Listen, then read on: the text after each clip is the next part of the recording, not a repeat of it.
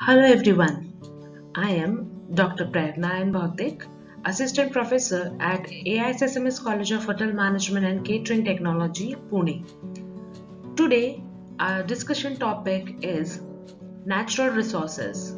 In this, we are going to cover forest resources. This topic is covered under BSc Hospitality Studies, second year. Course code is HS307, Environment Science 1, Chapter 2, Natural Resources. Course outcome are: aim to establish the importance of environmental issues, provide insight on environment management in hospitality industry, understand the benefits of eco-friendly practices to have a sustainable environment in daily operations of hotel. Learning outcome are: understand the concept of natural resources, know about associated problems with natural resources, and learn about conservation steps towards forest natural resources.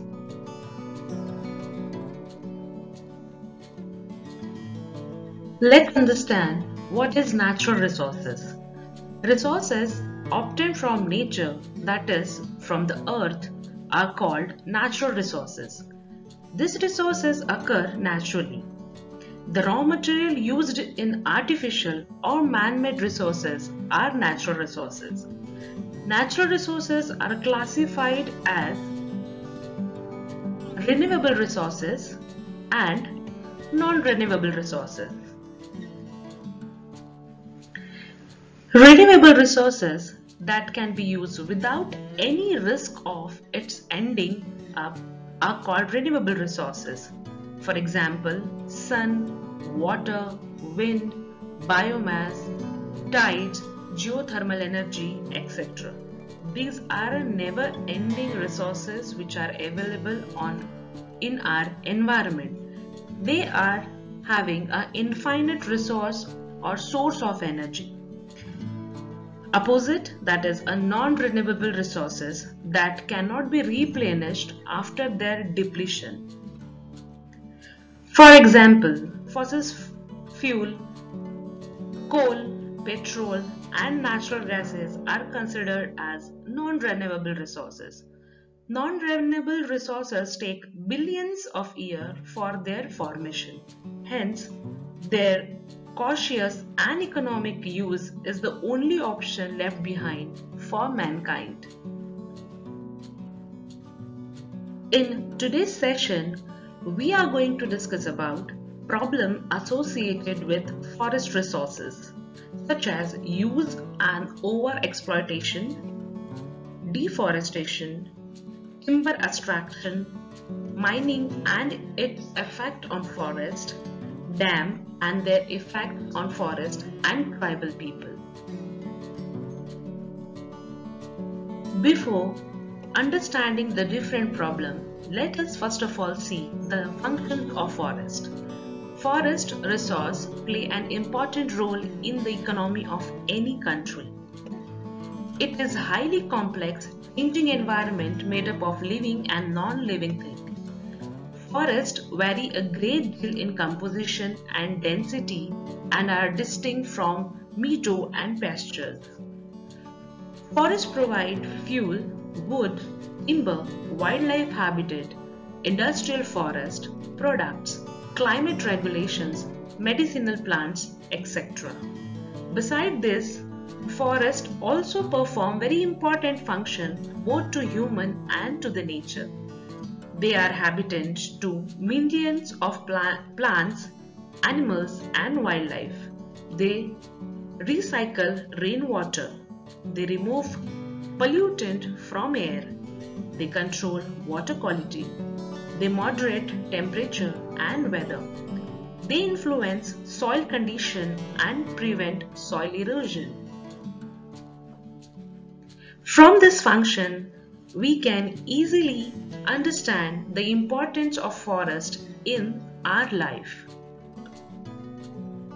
Let's have a look on direct benefits from forest. Fuel wood. Wood is used as a source of energy for cooking purpose and for keeping warm.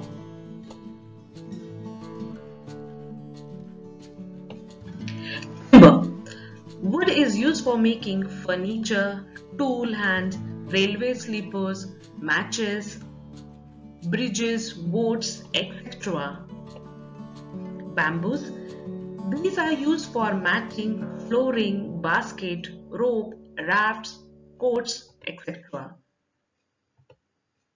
Food.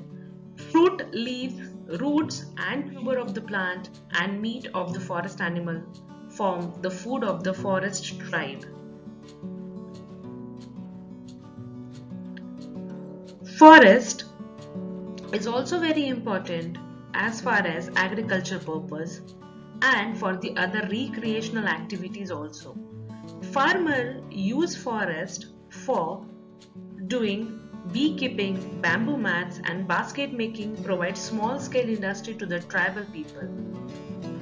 Forest is also provide raw material for pulp and plywood industry. More direct benefits from forest are shelter for mosses, fern, insects, birds, reptiles, mammals and microorganisms are provided shelter by forest. Many herbivorous find shelter and carnivorous find their hunting in the forest. Paper, wood and bamboo pulp are used for manufacturing paper, newsprint, stationery, packing paper, sanitary paper. Rayon, bamboo and wood are used in the manufacture of rayon, yarn, artificial silk, fiber. Forest product, tannins, gums, drugs, species, insecticide, wax, honey, horn, musk, ivory, hides, etc. all are provided by the flora and fauna of the forest. There are so many medicinal usage of forest.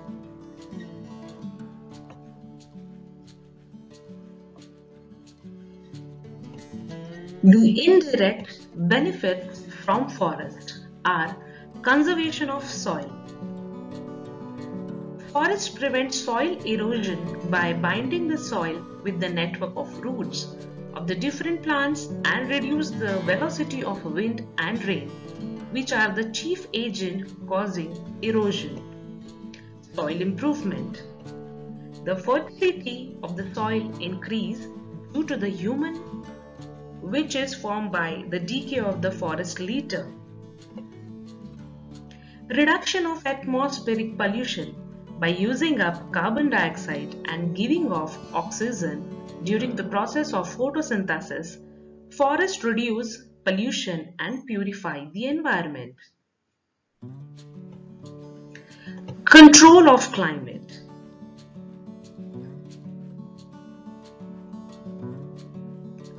Transpiration of plant increase the atmospheric humidity, which affects rainfall and cool the temperature. Control of water flow. In the forest, the thick layer of humus act like a big sponge and soak rainwater, preventing runoff, thereby preventing flash floods.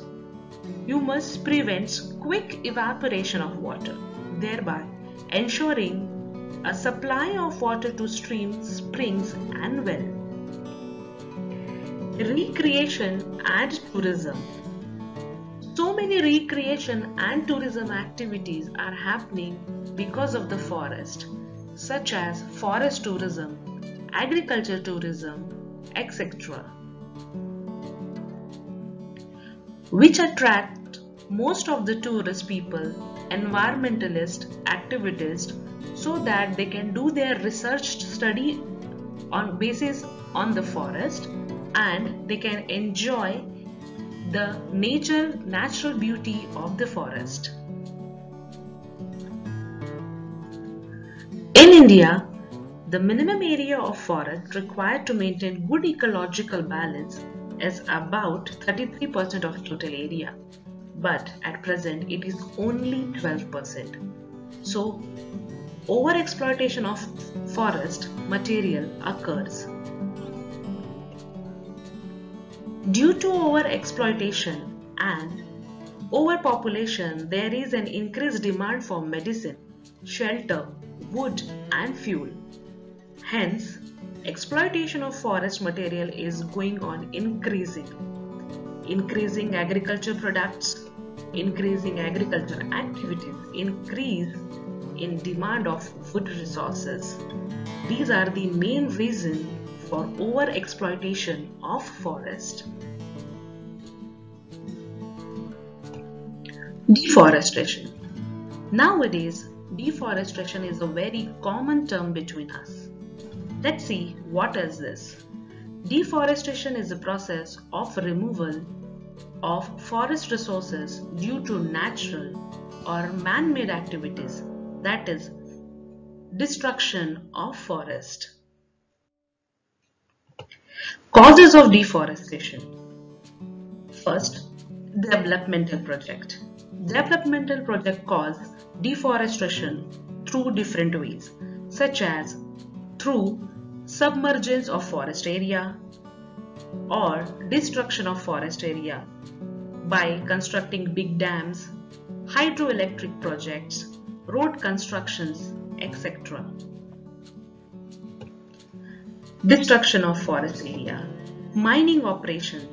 It reduced forest area. For example, mica, coal, magnesium and limestone are extracted from the forest. Raw material for industry. Wood is an important raw material for various purposes.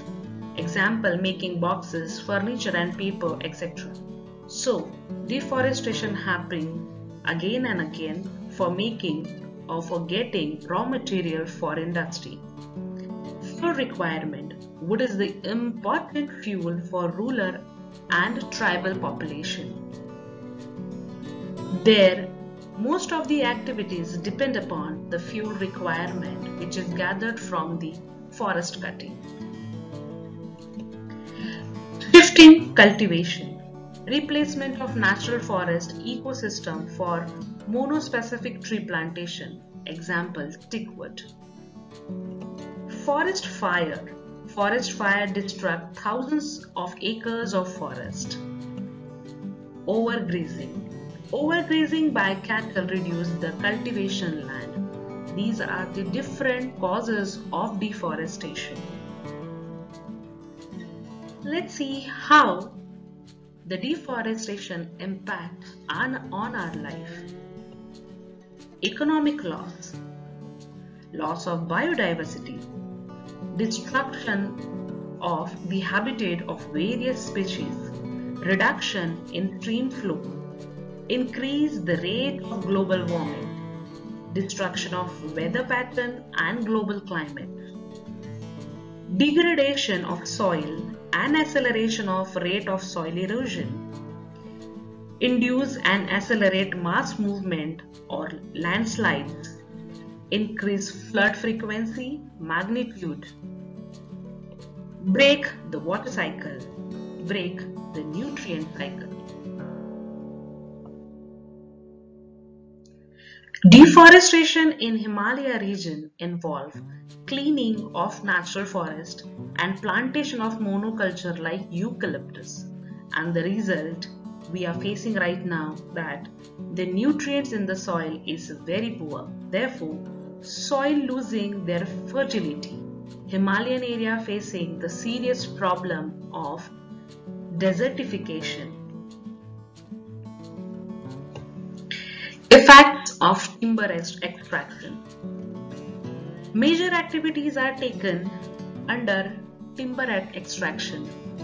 Wood used for engineering purpose like building houses, making furnitures are made up of timber.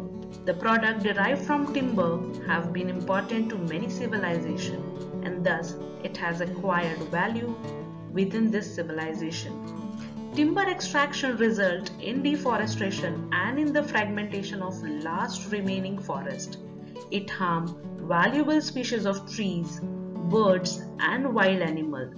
In spite of this, it is sometimes necessary to extract timber so as to meet the need of developing country. During the extraction of timber, cutting, felling, and handling should be done selectively, carefully, and in planned manner in order to save remaining forest and biodiversity. Let's see what are the effects on timber extraction. Poor lodging results in degraded forest. Floods may be intensified by cutting of trees or upstream water trees. Loss of biodiversity. Climate change such as less rain, never lodging, road permits, shifting cultivators to gain access to large area and cutting the remaining trees. Exploitation of tribal people by the contractor. Effects of dam on forests. Today, there are more than 45,000 large dams around the world, which play an important role in communities and economy that harness this water resource for their economic development. Current estimated suggest some 30-40% of irrigated land worldwide relies on dams. Dams are considered a temple of modern India. Dams destruct vast area of forest land. Effects of dam on forest are thousands of hectares of forest will be cleared, cleaning of wild animal and destruction of aquatic life, spreading of waterborne diseases, water lodging increase the salinity of the soil. For example, Narmada Sagar project, it has submerged 3.5 lakh hectares of forest. From the figure, we can think that so many land and so many hectares of forest are cutting down for the construction of big dam. Effects of dam on tribal people.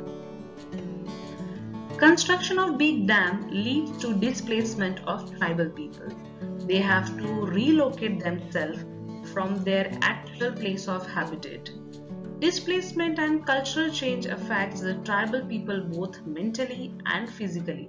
Their life is totally imbalanced, and because of that they face mental and physical changes in their life. They do not accommodate the modern food habits and lifestyle. It is very difficult for them to adapt the modern food practices or habits and the modern lifestyle. Tribal people are ill-treated by modern society because they are tribal people, so the modern society always ill-treated them and they not easily adapt themselves in the modern living society. Many of the displaced people were not recognized and resettled or compensated. The body condition of tribal people will not suit with new area and hence they will be affected by many diseases. For example, Sardar Sarovar project in India, which is located in Gujarat, and this dam is developed on Narmada river, has displaced thousands of tribal folk whose lives and livelihoods were linked to the river, the forest and their agriculture land. While they and the fishermen, they have to relocate themselves, they lost their homeland, reach farmer downstream, and they lost their agriculture area as well. The only question arises in front of them that why should the local tribal be made homeless, displaced and relocated to benefit other people? Why should the less fortunate be made to be bear the cost of development for better of farmers. It is a question of social and economical equality as well as enormous environmental losses, including loss of biological diversity of the inundated forest in the Narmada Valley. What we can do as an individual to prevent or to conserve forest resources.